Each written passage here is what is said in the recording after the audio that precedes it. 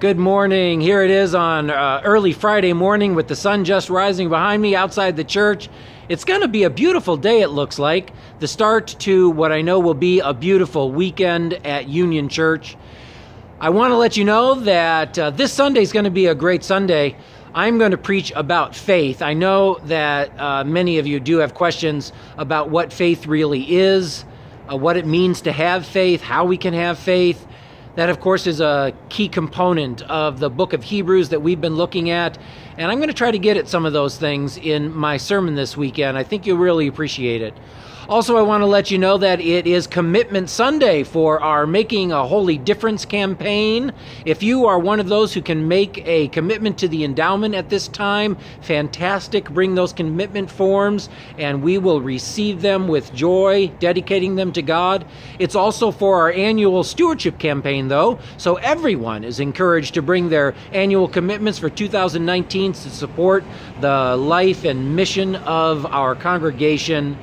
We are also going to be remembering our loved ones. We're going to light candles and mention the names of those who have died from our congregation in the past year, and give you a chance, of course, to light candles for your loved ones who have passed away this year. We will also have Leisha Brooks here with us on Sunday, continuing the sacred conversation on race following the worship service.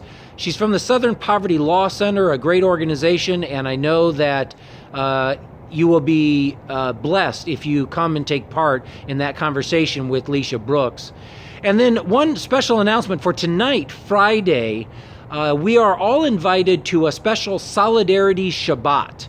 This will be a service at Congregation at Time in Lombard, our DuPage United partner, to come together and heal and generate hope following the massacre at the Jewish synagogue in Pittsburgh last Sunday.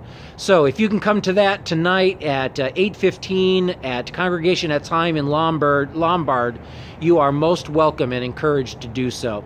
So the sun is rising. The Son of God is always rising in our lives.